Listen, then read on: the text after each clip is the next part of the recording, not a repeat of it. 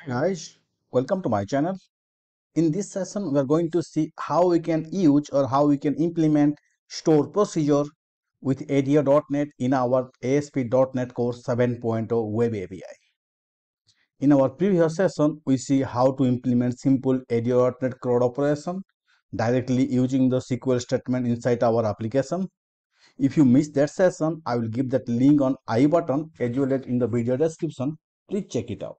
And I strongly recommend please check it out my previous session so that you can know how I configure and how I did connection to my database. Guys, if you are new to my channel, please hit the subscribe button and ring the bell icon for future notification so that you will not miss my future videos. And if you ended up liking my videos, give me a like so that YouTube will understand you are liking my video and it will push to other viewers. Let's get started.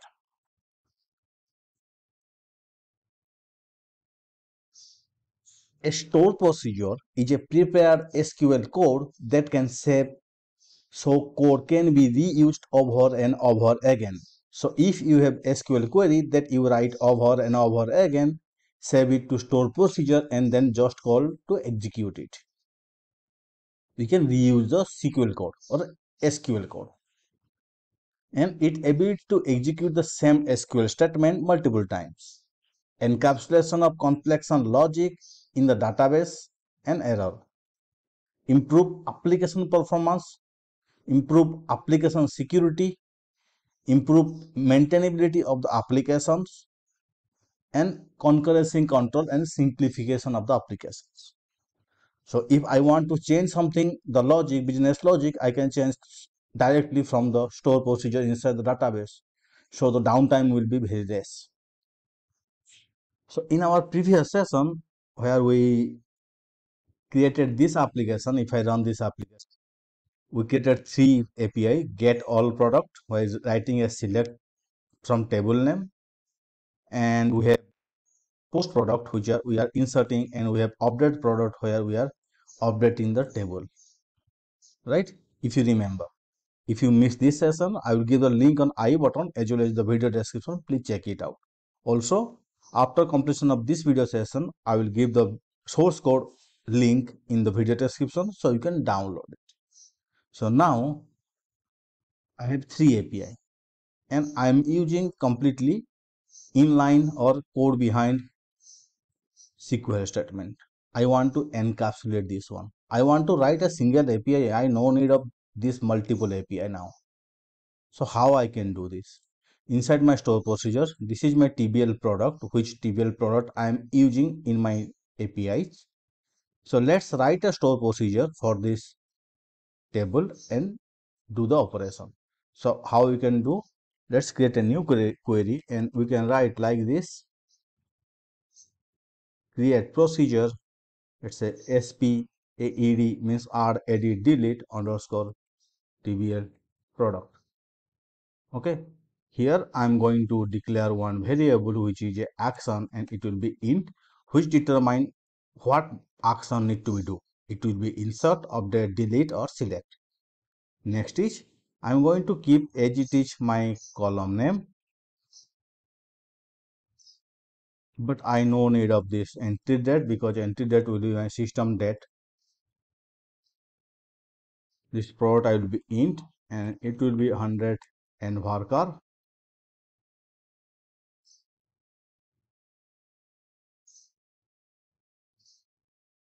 Right. Now I have to write as begin. Those who don't know store procedure, I strongly recommend you should go to my very old videos. I have to write like this: if action equal to 1, it will be insert like this.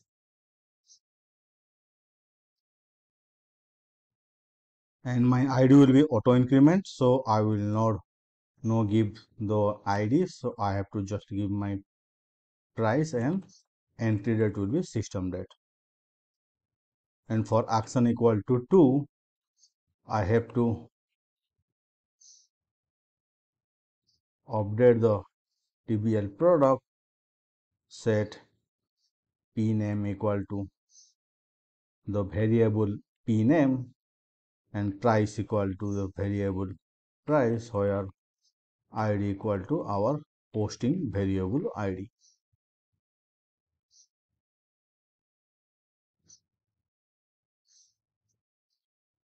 And for action equal to 3, I can straightforward and delete my data from this table TBL product, where id equal to id, right?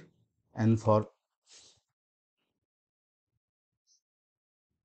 action equal to, okay, at last I can straightforward select, but I'm giving else if action equal to 4,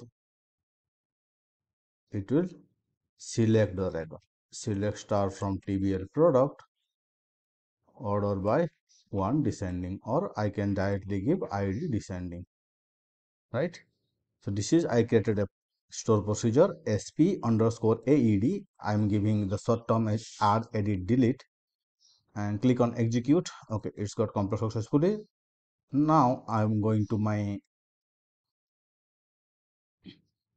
API or my controller. I just need a one API now, and for now I'm keeping API whose name will be product, only product, nothing.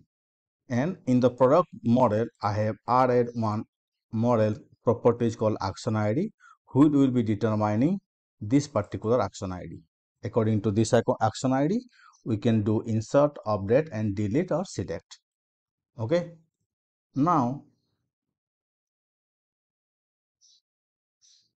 let's delete this. I have added SQL connection, SQL command, and I'm putting before try catch. Okay. Now I have to add run to my store procedure, which is our AEDTBL product. So I have added, this is my store procedure name, sim command equal new SQL command, I'm just removing this one now. Okay. Command type is store procedure, command dot parameter add with value, action, I'm adding the action ID, which is I have added here. And now ID will be product ID, product name, product price. Okay. But if action ID equal to 4, then I have to return the value. So how I can do? So if obj dot action ID equal to 4, oh sorry,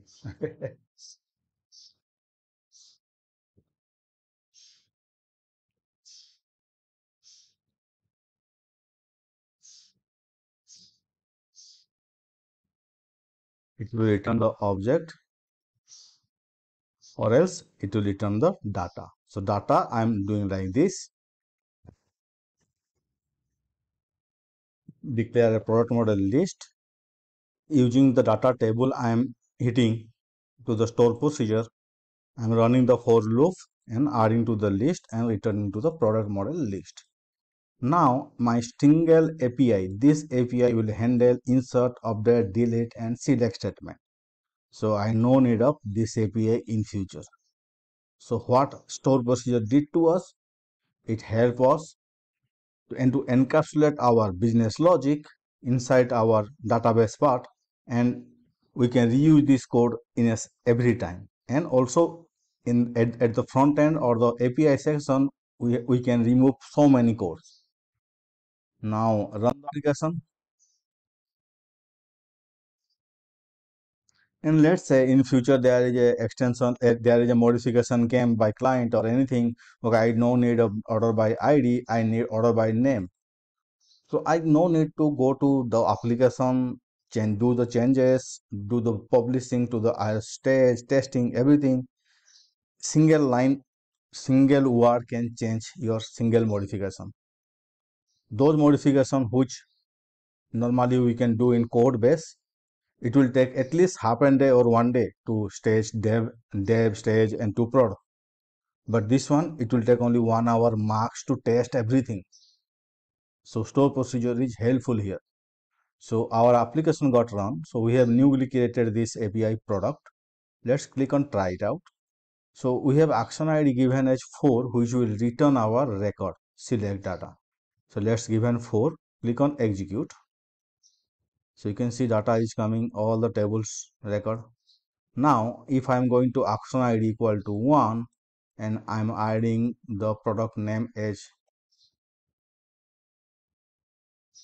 toothpaste and product price as 120 rupees and clicking on execute, it is added. Now check with action ID 4 again,